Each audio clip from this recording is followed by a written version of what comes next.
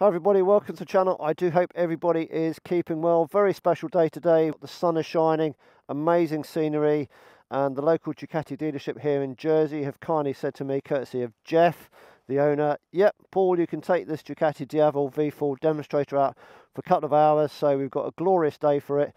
I've not ridden one of these Ducati things before, so first time for me. So we've got a bike, full tank of fuel, we have a key. So without further ado, let's jump on it, and I shall tell you what I think of the 2023 Ducati Diavel V4. But folks, it looks absolutely beautiful. So let's get on the bike, fire it up, and go for a bit of a ride, and I'll tell you what I think. So I've ridden it for about an hour already, so just getting used to it. I'm not a Ducati man myself. As you know, I've got my KTM 890R and a good old man's BMW GS.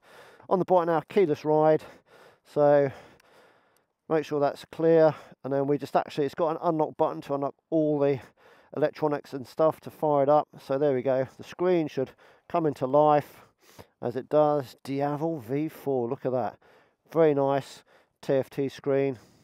And let's pop it into neutral. I've got it in touring mode at the moment, and let's just start it up, and let's go for a bit of a spin. So the Ducati Diavel V4. So I don't really know much about it, so I jumped on the internet the last 48 hours and just had a look at all the bits and pieces for the Ducati Diavel. And yeah, this is the third generation of Diavel. Oh, lots of people out today. So this was launched back in October 2022, and I think it actually hit the showrooms in February 2023. Make sure there's no cars coming, thank you very kindly. So price of this, I'm going to put the price up here. It's a little bit eye-wateringly steep. So it's the kind of bike that maybe if I sold my house and got rid of the wife, but it's just a glorious machine. So I've been on it for about an hour now, and it's just, for a big bike, a long bike, it handles really well. And this rev counter here, it's actually a giggle meter, that's how I'm going to call it. So below 4,000 revs, yep, you're sort of smiling a little bit, and then above 4,000 revs, the giggles get a little bit louder, and then above 5,000 revs, it starts singing, coming on song, and you're just absolutely laughing your proverbials off, and things happen very quickly. So Diavel, if you're not Italian, I think it stands for devil, so I'm on the red devil for want of a better word. So from a price point of view, there's only one flavour of bike out at the moment, and that's the V4. There's no V4S out and about currently, so you just get the bog standard V4, but it's got a lot of stuff on it, and you get that in two flavours. You can get it in the red or the black, and that's it. So not sure whether there's going to be a V4S coming out, but at the moment it seems that all you folks have just got the standard V4. So let's just talk about this Diavel then. So I really don't know too much about the Diavel, so I jumped on the internet the last couple of days, did a little bit of research. So this is the third generation of the Ducati Diavel, and back in 2022 when they launched this, before that it was a V-twin, and obviously they've spoons the V4 engine into it from the Panigale and the V4 Streetfighter. So although it says V4, the Streetfighter engine and the Panigale engine, well, they're not exactly the same. That's fitted to this bike. So this engine, it's derived from those bikes, but it's actually derived pretty much directly from their multistrada.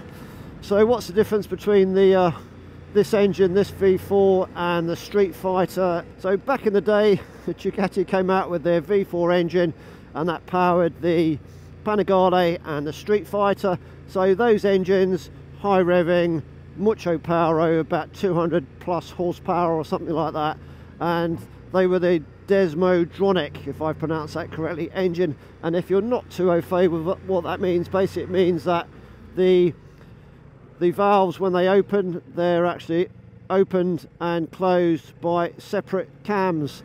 Obviously that means the engines can run a little bit higher on the rev range and give you a bit more power, or a lot more power actually, because back in the day when the valves opened on the cam, they used springs to then close the valves, but back in the day the metallurgy wasn't that good and the springs weren't strong enough to close the valves when they needed to close them. So Ducati, they weren't the first to do it, but they decided to use another cam to actually close the valve as well. So they had a cam to open the valve and a cam to close the valve.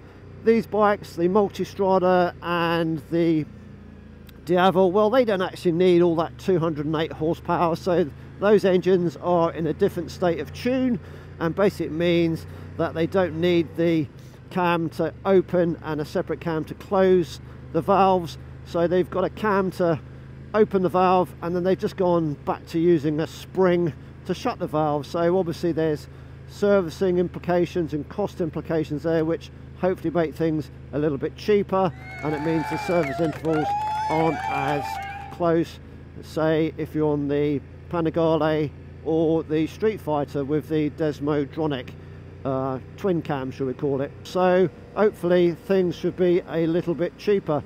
Although they're V4s, in this one, the Multistrada, the V4s, they're not the same as the V4 engines in the Panigale and the Streetfighter. So if I've got that wrong, folks, please make a comment in the comment section down below.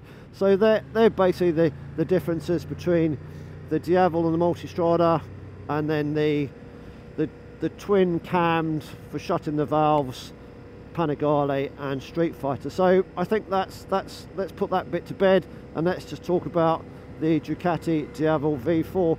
Obviously it's pretty much similar to the Multistrada, but they've just, I guess, retuned it a little bit, and I'll put all the stats up here. So this is the Multistrada engine statistics compared to the Diavel statistics. Produces 168 horsepower, and then if we compare that to, let's say, the Streetfighter together with the what they rev to, you'll see that I think the Streetfighter revs to maybe 13,000 revs, and the maximum power with the revs on this is 10,750. So V4 engines, but in different states of tunes, and they operate their valves differently.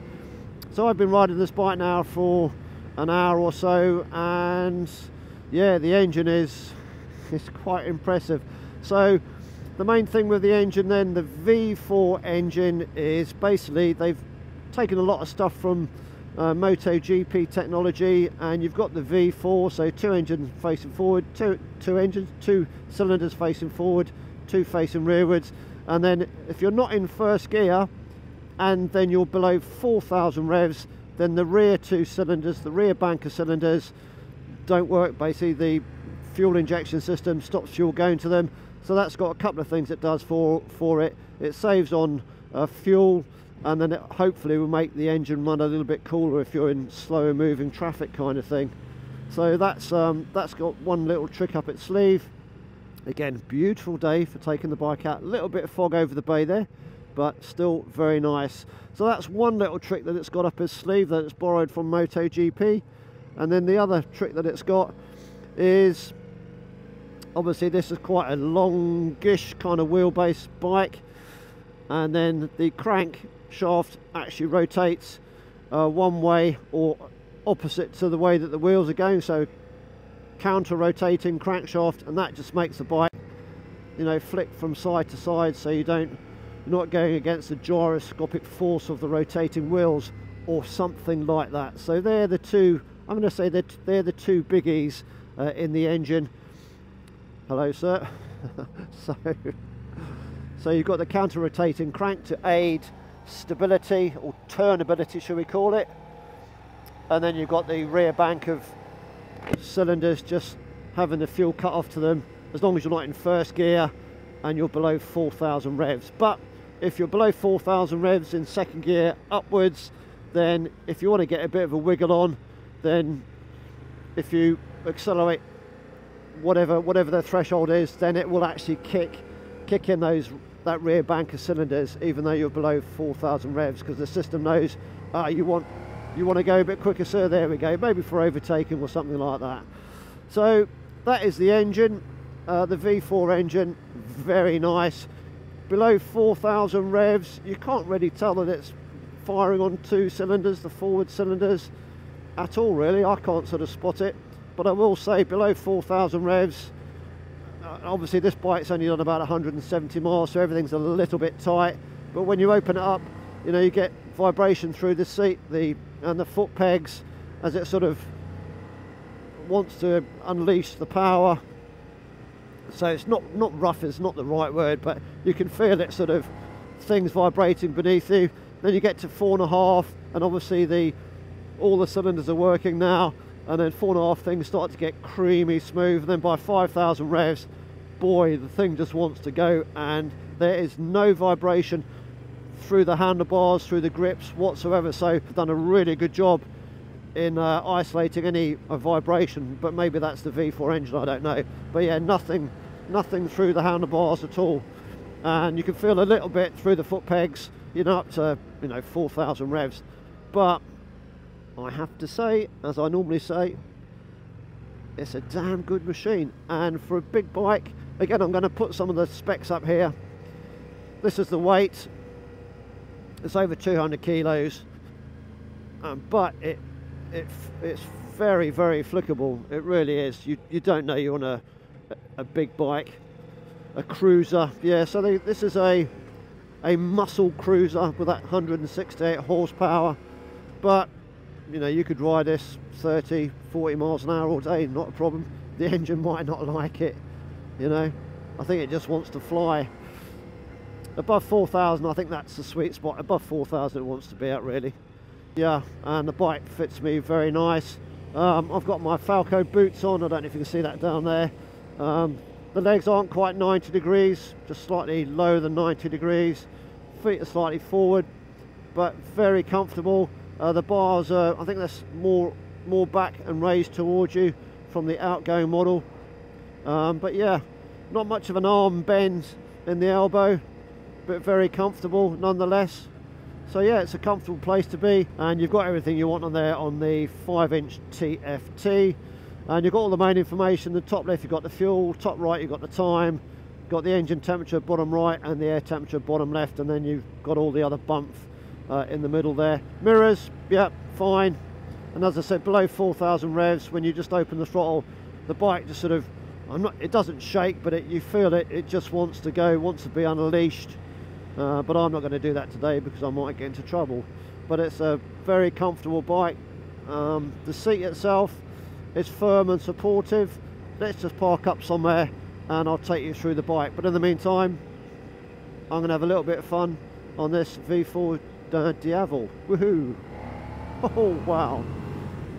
Okay folks, I'm obviously having lots of fun on the bike, so I've got my specification sheet. So let's quickly talk about the bike, go from the front to the back. So we have the Diablo Rossi 3 tyres, and I've been on the bike now for a couple of hours, and yeah, really nice tyre actually, no issues with those. We've got the Brembo Stylema monoblocks, lots of braking power there, and working our way upwards then, so the forks then fully adjustable, and we've got compression and rebound at the top here, and the lights, all the lights on the bike are LED, and I particularly like the way that the indicators come on, very stylish, and they are all self-cancelling as well. You've got DRLs as well, but I'm not a great lover of DRLs, but legislation in some countries means you have to have them.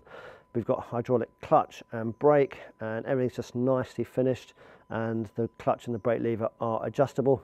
Good job, because I've got diddy hands as well. Mirrors, yeah, absolutely no problem with the mirrors. You can see what's behind you, no issues whatsoever. And then all the instrument layout, the switches and everything, they're backlit with a nice red glow, and everything just falls to hand very nicely. 5-inch TFT, which is very easy to see, and the only thing I would have liked was maybe for the TFT to be able to be angled a little bit. I just find it a little bit too vertical, but that would be my only sort of negative there, but very easy to read as well. And then you've got the riding modes, so you've got sport, touring, urban, and then wet as well. So I've just had it in touring mode, but when we get back on the bike, I might just try it in sport modes. But I'm not a Ducati rider, I've not had one before, so I guess you can configure some of those if you dive deeper into the system. We've got the radiator here, and there's no radiator cover on the top here, so you might want to invest in something like that. But yeah, beautifully finished. The air intakes here, all very nice. Just, I think that as a design thing, it's just very nicely put together. And then obviously you've got the V4 engine and the Gran Turismo engine. It's 1158cc.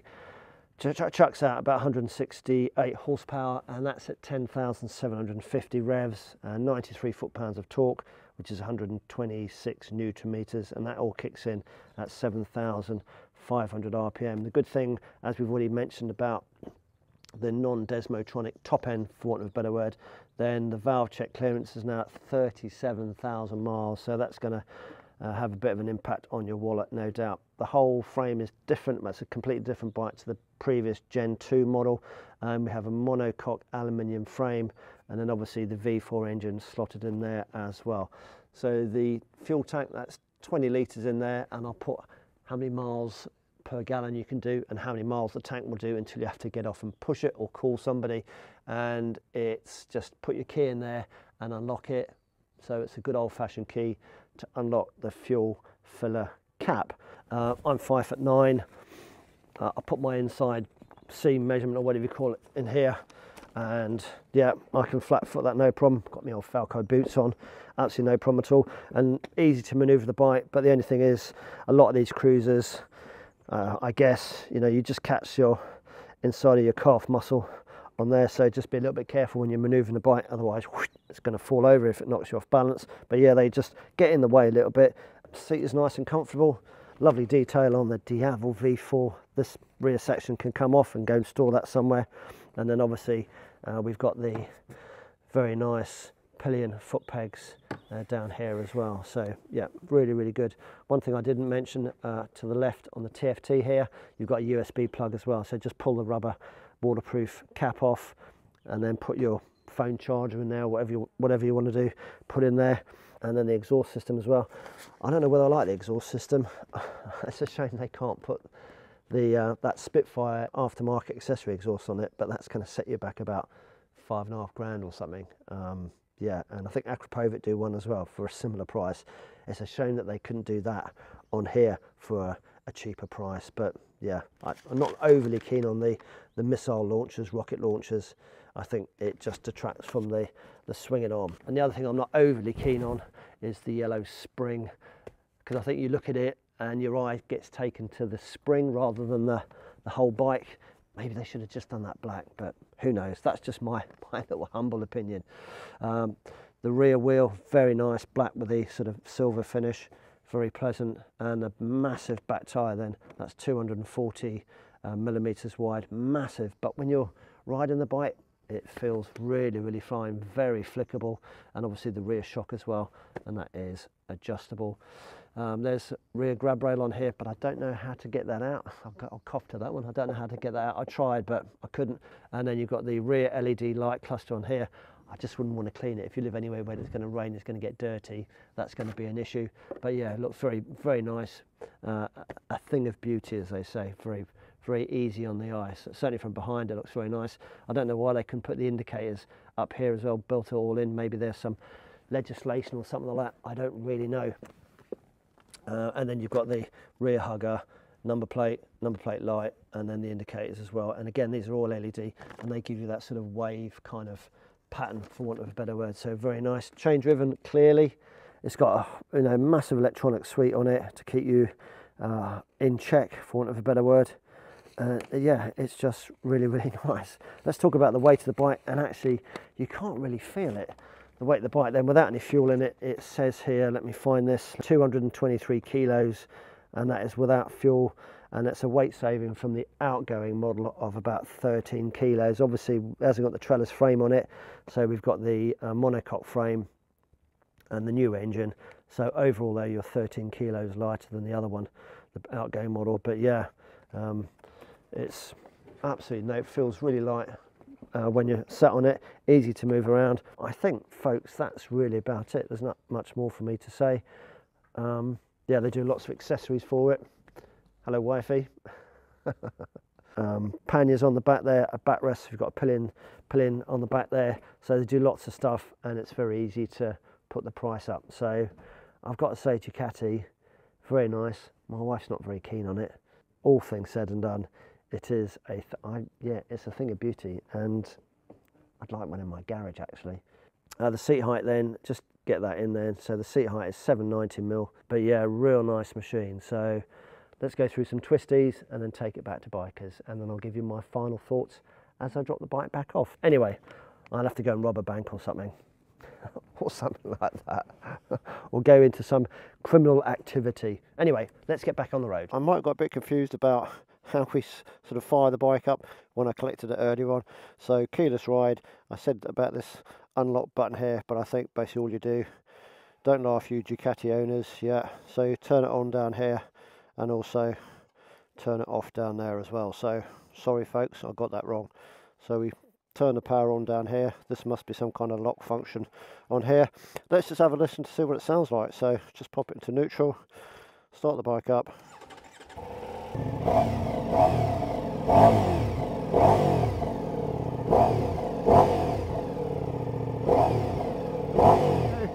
The only thing I'd love to be able to do is show you how fast this thing goes, but I don't actually want to get into trouble. But it's got lots of go to it. Above 4 and a bit thousand revs, the engine just sort of comes onto song and it gets nice and creamy and silky, just very nice. And obviously below 4,000 revs, the thing that surprised me actually was the amount of actual wind protection from the front. For a bike that's a naked bike, or a cruiser naked bike kind of thing, it's surprisingly good at sort of kicking the air up and sort of putting it over you. You certainly know that you're in the face of the wind, but the way they've designed it here is yeah, it obviously works well, and I tend to think they've put that in the wind tunnel because it certainly helps deflect it over, which is really, really good. Sadly, they haven't included heated grips for the British market, which is really unfortunate, because I'd have liked to see those on there, but they're an optional accessory, and I'll put the price up here. But yeah, I think bikes in Europe really should all have heated grips on them, because I think this would be a fair weather bike. If it was my bike, it would be a fair weather bike, and it'd come out on a nice day like today, and in the winter it'd be nice to have heated grips on it. So I think we've pretty much covered everything. That engine is quite impressive. You know, once you get it going, it sings really nicely. Yeah, it's just really good. I'm not fortunate enough to have the £23,000 plus. That is the recommended retail price for this bike in the UK, which is such a shame, because for a big bike, I think you would give an average sports rider it's alright mate, I'm not going to take you out. Cheers dude. You'd give an average sports rider on a sporty bike, maybe the Streetfighter, I think you give them a run for their money, because this handles, it shouldn't handle as well as what it does, especially for the kind of bike it is, but you could have a lot of fun on this. Put the luggage on the back, go touring, that kind of stuff. Really good fun. Again, you could go and spend lots of money on the Ducati accessory package. I mean, you just, well, sky's the limit really. But if you've got that £23,000 plus, man, it just goes. Yeah, it just goes. It just wants to go. Anyway, that's my take on the Ducati Diavel V4. I really like it. It goes well, it stops well, it turns well. A lot better than what it should do, but they've clearly... Oh, it's just such a good bike. They spent a lot of time and effort on this machine, and they've got a cracking bike. I mean, it just turns in so well. It's nuts. What a cracking bike. If only I had more money. Quick shifter, it's a new bike, a little bit clunky, sort of on the way up, but I am below sort of 4,000 or 5,000 revs, but I guess above that it's going to be buttery smooth. The engine's lovely, above 4,000 and a bit revs, when everything's singing and dancing. Yeah, good bike, and I like the LED lights. I like the look of it. It's comfortable, even with no screen. They've done a great job on here. Harley Davidson? Got no idea. Hopefully nobody's injured or seriously hurt. One thing I didn't say, it's actually quite a narrow a narrow bike, so my legs aren't splayed out at all. Very comfortable. Yeah, nice and slim through here. I guess that's the V4 engine really. Yeah, really nice, very comfortable bike. I guess the other good thing about this bike is you can do a bit of posing on it as well, can't you? Something I didn't mention earlier on, but yeah, do a bit of posing on it. It's, yeah, just a good bike. I like it a lot. I like it a lot. Oh, dear me. Even in the traffic, I'm in sport mode at the moment. You know, just further in the clutch.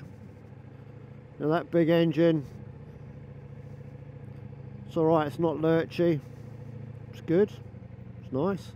Yeah, just feel the heat from the engine now. But we are in rush hour traffic. Stop, start, stop, start. But the clutch is very nice. Brakes are nice and progressive. Nice feel to them. It's all good. So let's go from sport into wet mode. Let's just try the wet mode. So wet mode, enter wet mode. So wet mode then. Let's just see what that's like on my final few minutes on the 2023 Ducati Diavel. Obviously the suspension on this is not electronic, it's a manual job. Yeah, it's a lot softer on the throttle. A lot softer. Which is what you want if you're in wet conditions, isn't it? And let's just put it back to touring. Hold the button on the right. And there we go. Back in touring mode. So that's it, we're finally back at the Ducati dealership, which is bikers. So big thanks folks for letting me demo this bike. Hopefully the video is half decent, but big thanks guys, really enjoyed it. What a cracking machine. Just sad I'm sad that I haven't got 23 grand to buy one. What a great bike, lovely bike. If you're on the island, pop down to Bikers, go and see Geoff or Owen. Owen's away on holiday at the moment, he's the main salesman there. But yeah, they do Ducati, Harley Davidson, KTM. Yeah, pop down, have a cup of coffee, see if they've got any demo and demonstration bikes in, take them out for a run. But thanks guys, and that has been the 2023 Ducati Diavel, and turn it off. Nice. Job done. Ta-ta for now.